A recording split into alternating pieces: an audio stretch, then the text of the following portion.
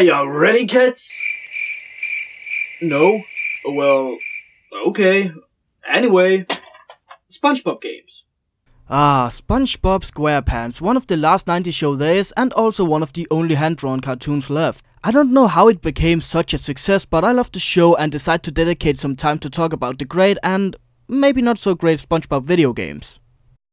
Today, we'll be taking a look at some movie-type SpongeBob video games. Or video games based on certain SpongeBob movies, since more or less all SpongeBob video games are movie-type in some way, right? You know what? Let's just move on. First off, let's take a look at the always famous Atlantis SquarePants.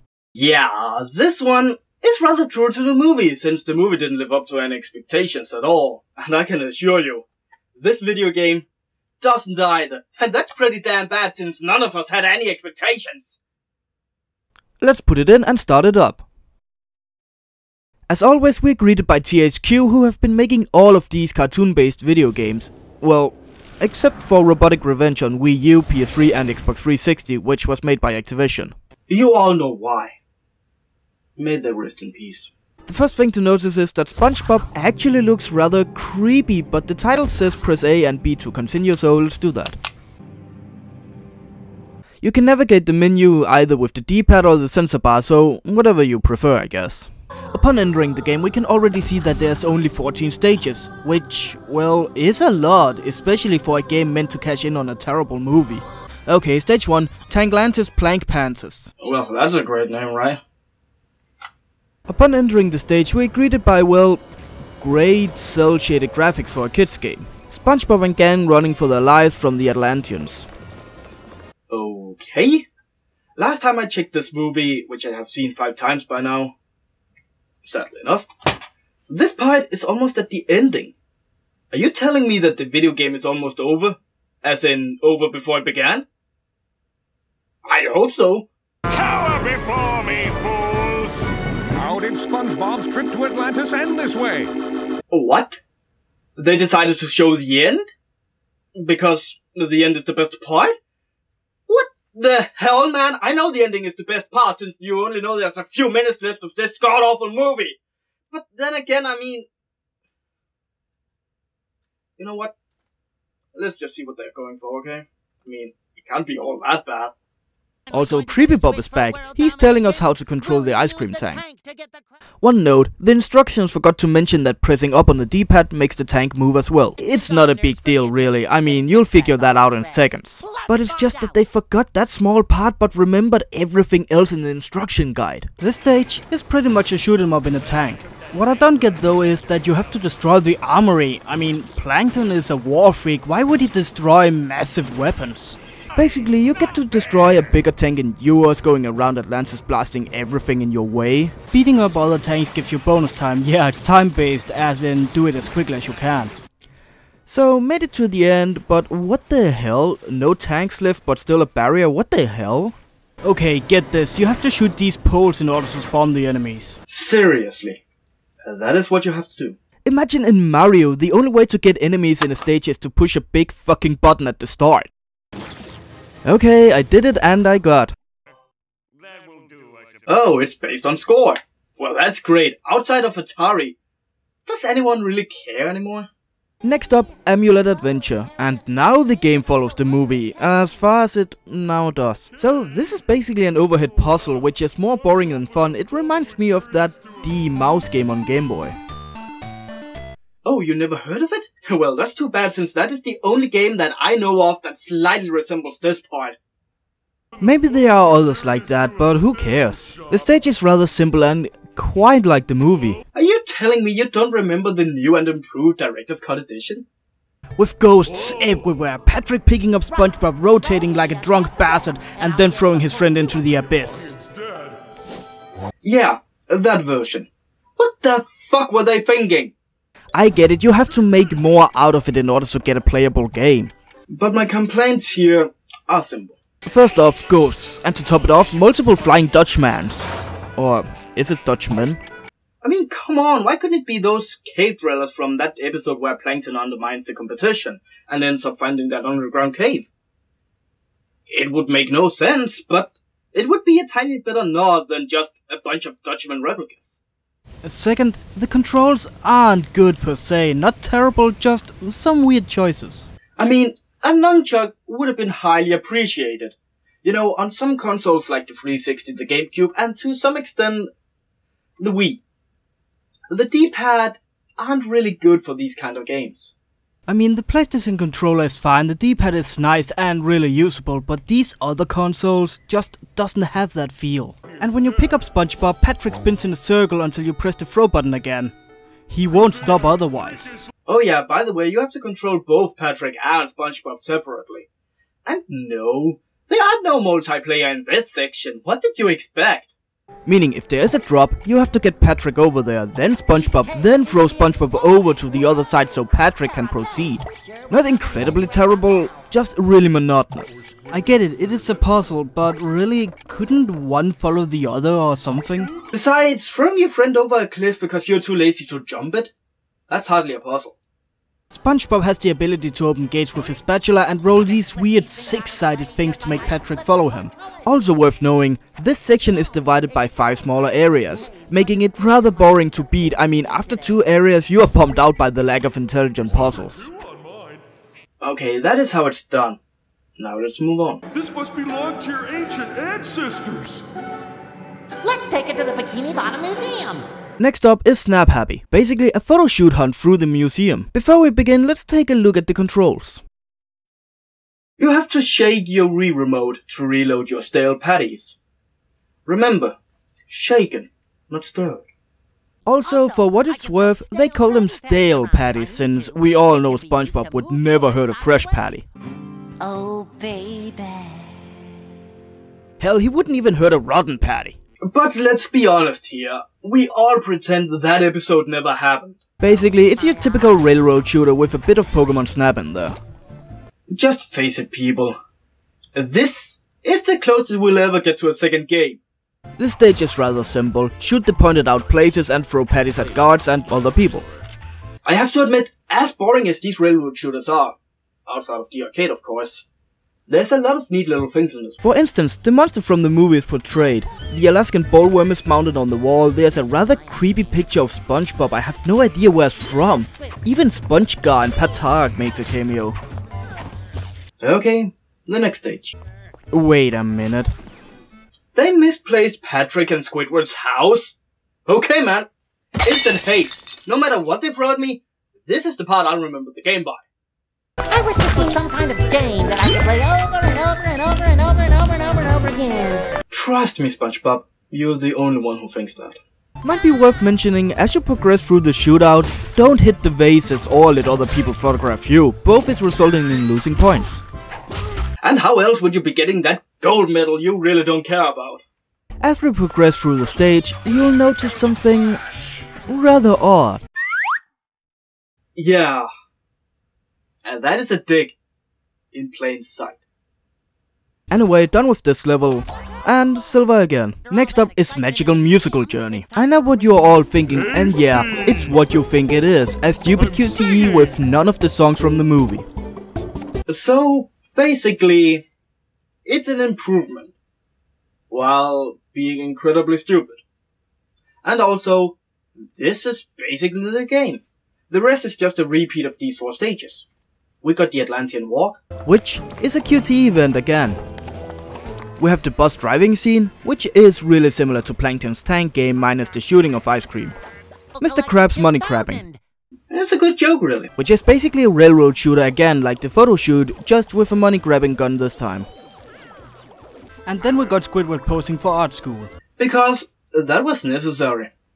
Which is similar to the other QTE events, except it's reversed. Instead of having to press the buttons at the right time, you have a certain amount of time to press all the buttons shown. So, at least there is some variety. Yet another photo shoot, this time with Patrick. And yet another puzzle solver overhead. You know, we need a better name for this. Well, how about Bird Perspective Shit Puzzler? Yeah, that's good. This time in the Bird Perspective Shit Puzzler, we at least got more characters, still limited to 2 characters per segment though. Which is good, because we'd be here all day if they included that many different puzzles. All 5 of them. Seriously, Was the challenge too much to ask for? I got one major complaint though, in the Crabs and Sandy stage, it's just stupid. It's nothing big, but this part is not self-explanatory. Maybe it's just me who's stupid, but it's really weird. You see, I had to get a move on, but the game really didn't give me a clear indication of where to go. I thought that I had to get in here, but in reality I had to go down there. Also, when you beat a stage in this level, you are greeted to a really dumb Scooby-Doo chase scene, with the worst music imaginable.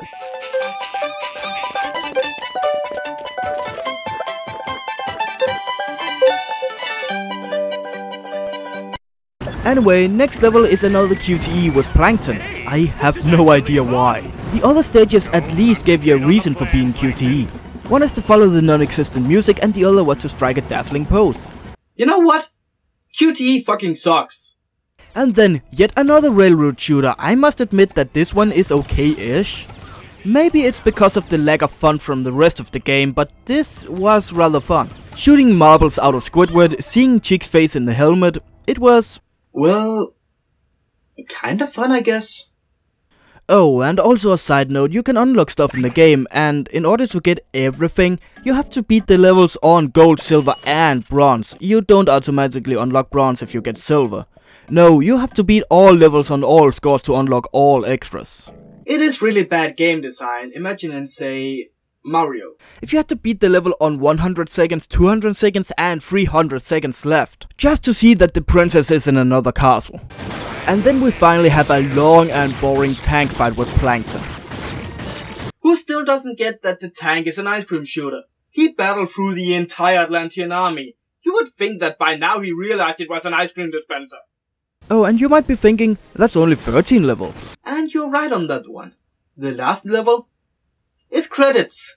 I'm dead serious. It's a stupid QTE event through the credits. I don't care much for credits in general, but making it into a stage is just stupid. I mean, add the skip button instead and spare us from all those names, man. So that was Atlantis SquarePants the musical, the game. And my final verdict for this. I'll rate it 5 out of 10. Why 5? Well, it's like the biggest number I know. Exactly. Moving on. It's boring and dull, and even worse, it's an insult to the intellect of children. Next up is SpongeBob SquarePants True for Square. And I know what you're thinking, that weird, rather stale, overly advertised episode that's basically just a fake flashback episode got a game? And the answer is yes.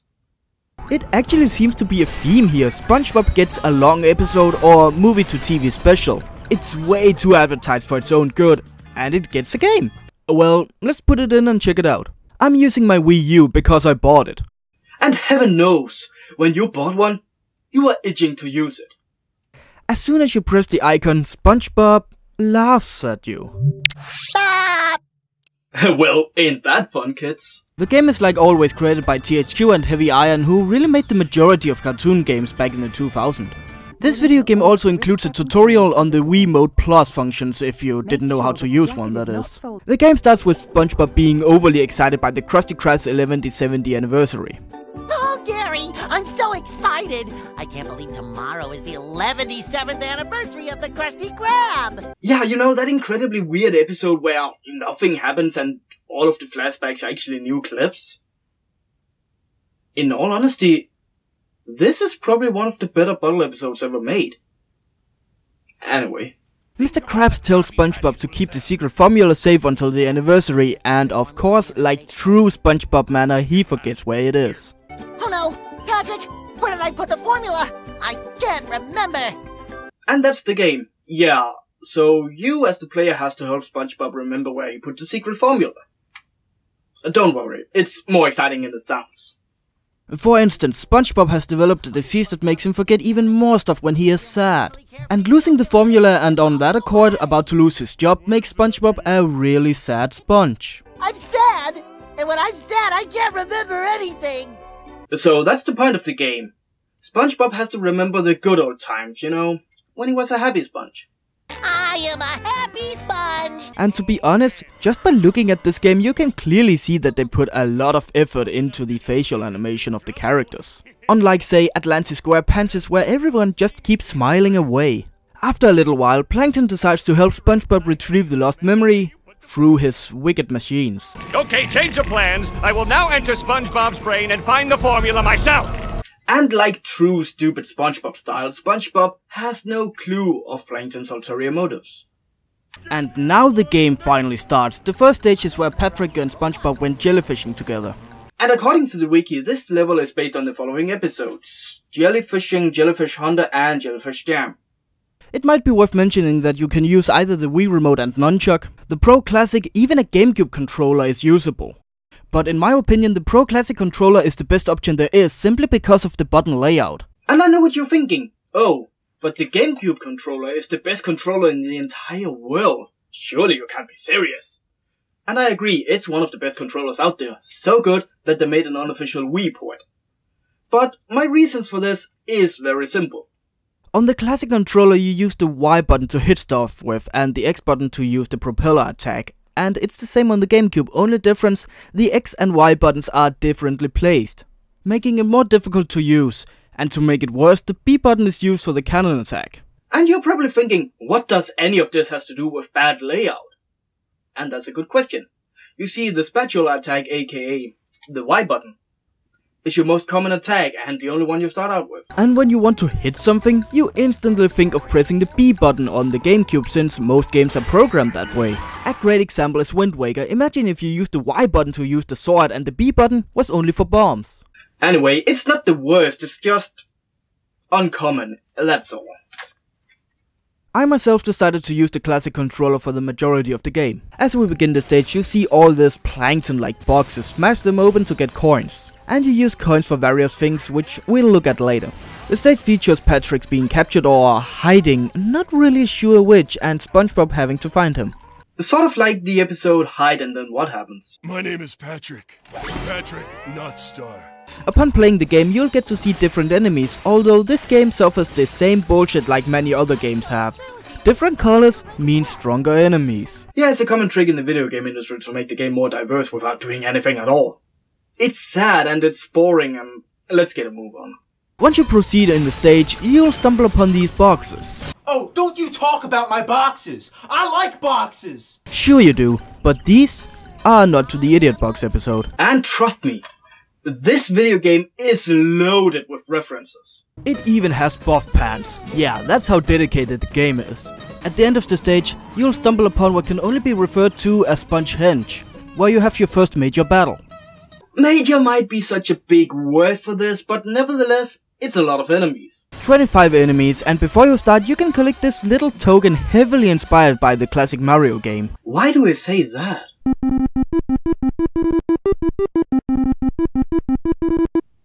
It's just a feeling. Finally, we are done with the first stage and we get our first memory. Yeah, you have to collect happy memories to proceed in the game. Don't worry, it's not like Mario. One memory equals the next stage. So basically, just complete a stage to move on to the next one. The next episode is based on the tea at the Tree Dome and Club Spongebob apparently. Yeah, apparently they are mixing SpongeBob's meeting with Sandy with Bear Grylls. I mean, it works, but in all honesty, there's a lot of better matches in this mix-up. In this stage, we get introduced to the propeller, which we have to use to get across too big to jump gaps. And this pinwheel thing. Notable enough, some of these puzzles can only be solved by using Buff Pants power-up, which I forgot to mention before. You lose it if you get hit once. Sort of like old school shmup games.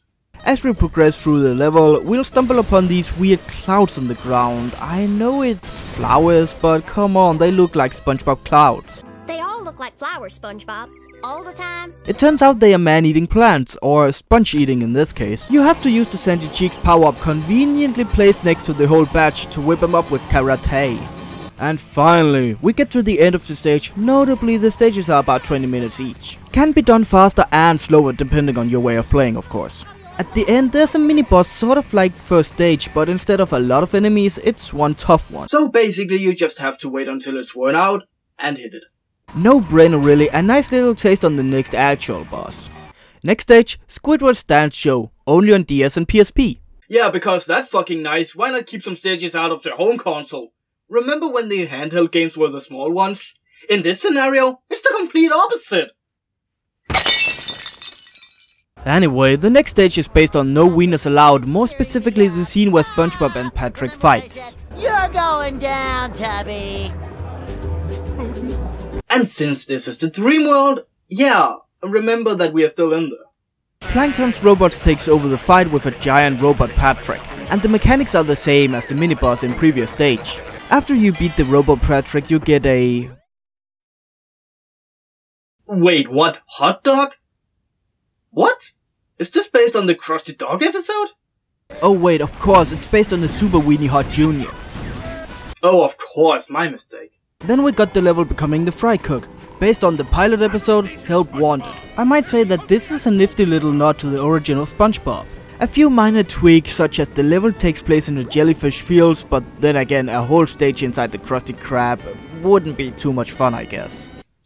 A little detail I noticed while playing through this level is that you really don't feel the anchovies. I mean, just listen to the game sound. And now listen to the pilot episode. Two completely different things, right? I would have loved if they kept in the original sound effect, you know, for nostalgia. But, oh well. At least the level ends near the bargain mine, like the episode. Sort of. Next up, Santa, Santa, Santa. While you are figuring out the first episode is based on, the second one is Survival of the Idiots. Oddly enough, this level takes place within the Krusty Krab freezer. I know! Weird! I just said that an episode inside the Krusty Krab wouldn't be too fun. Anyway, as you make your way through the level, we'll see Squidward portraying as Santa in various different locations. Even one with this kid who got a present. The reason why I bring her up is, she's the only character in the game that's not killable or interactable, including a few others in the stage, of course. But honestly, I know what they went for, but usually when you see characters in this game, they are usually out of reach. In this stage, we are introduced to the bombs. Yeah, you hit them on the head. Don't try that in real life, okay? And then jump onto them, rolling them in place. An equivalent to this would be Glover on the 64. There is also these gum-related puzzles. Well, I use that term loosely. You basically have to aim at the next piece of gum and press the right button. And you might think, is that a really clever reference to the episode Gift of Gum? And yes, it is. Then we get to the mini-boss of the stage, a robot with meat pounders for hands. Not too difficult, avoid his attacks until he's vulnerable. Note, if you get hit, the cycle resets. Brutal? Yes. Dark Souls brutal? Hell no. Next episode is solely based on the episode Mermaid Man and Barnacle Boy, the first episode. Which is already a spoof of the 1960s Batman show with the best Bruce Wayne of all time, Adam West. Well, not much to say other than some simple jumping puzzles and one funny line. Oh! The evil man ray! Luckily, he's been frozen in tartar sauce since 1964. And this world is a safer place, thanks to Mermaid Man and Barnacle Boy. Oh wait, that's just the shrimp. Stop!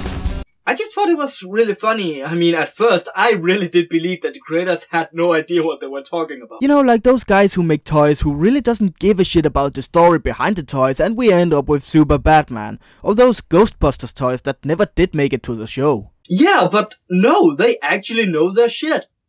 Next up is probably the best one yet, as well as the worst one. It's a boss battle against Krabby Patty loving Squidward. Okay, the pros is, well, Squidward's thighs. No, seriously, of all the boss battles in this game, this one is the most memorable. It's based on the episode Just One Bite, and you can clearly see why. The boss battle is simple enough. Make your way to the platform and beat Robo Squidward in a game of peekaboo. Yeah, that's basically it. What is great about this is simply the attention to detail, the fact that Squidward actually attempts to hide his face from you. The fact that the more you beat him, the more patties he eats, and the bigger the fight gets. The cons, it reminds me a lot about the egg golem from Sonic Adventure 2 battle. And let's be honest, that battle is not good at all. That's no good. Yeah, a Sonic Adventure 2 battle might be one of the most popular Sonic games out there. And for good reasons, it's a fun game. But outside of City Escape, what stages do you really like? Maybe the White Jungle, maybe the bridge? But apart from those stages, there's really not a lot to it. And the bosses? Oh my. Sidetracked again. Next up is 24 Hours at the Krusty Krab, based on, well, the night shift and rock bottom really. As mentioned before, an entire stage in the Krusty Krab probably couldn't work in a game like this. Unless you made it like really big with pitfalls and all that, and that wouldn't really do the franchise justice. I'm still not too keen on the freezer level, so instead it takes place in rock bottom. You have to gum your way inside a giant monster, and along the way Squidward tells you all about the hash-slinging slasher. There are signs that signal the approach of a hash-slinging slasher. First, the phone will ring. And let me tell you, there is a lot of eerie and sort of spooky stuff in this stage. If you are a kid, of course. Once I managed to beat all the robots and proceeded, I got greeted to...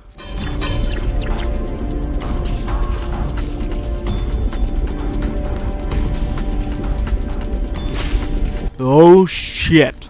And then along the way...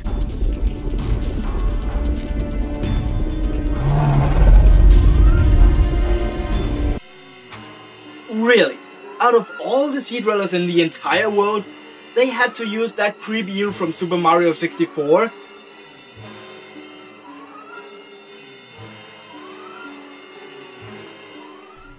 Seriously, that eel still haunts me. As you progress through the level, Squidward talks more and more about the hash-slinging slasher until... oh my. This shit is real now. The shadow of a slasher! I think I just inked in my pants. Next is Karate with Sandy, a mix of Karate Island and Karate Choppers. I must say, for a game about Truth or Square, they really have zero things in common. True, both are based on flashbacks and they both borrow from previous successes.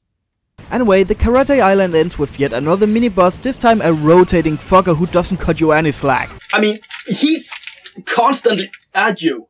Luckily, you can deflect his balls. The next stage is Ambushed at the Krusty Krab. And you might be wondering why I have no footage of this stage. Well, that is because it's PSP only. Yeah, you go try find PSP games outside of Japan nowadays. Fucking impossible. Instead, let me show a sped up version of SpongeBob getting old.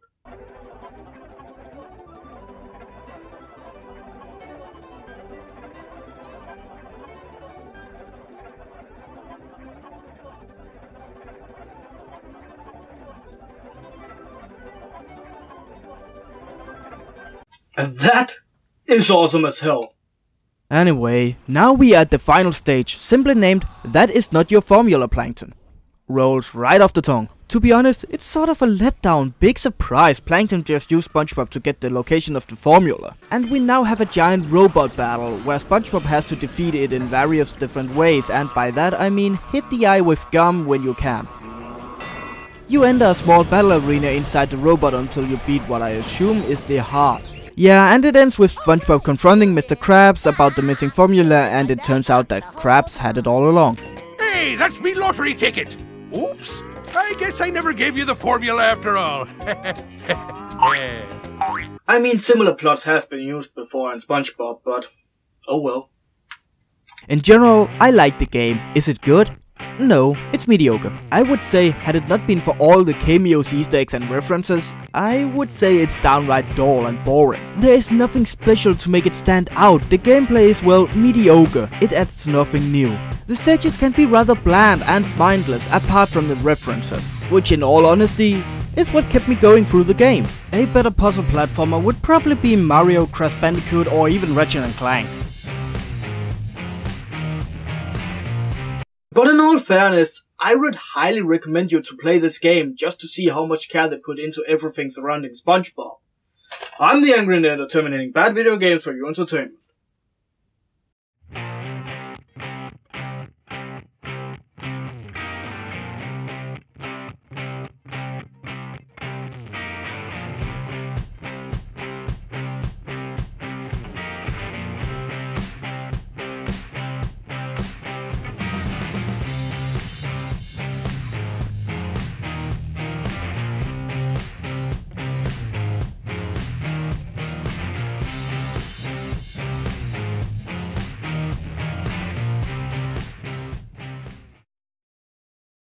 If the cord is caught, pull the strap through until it is released.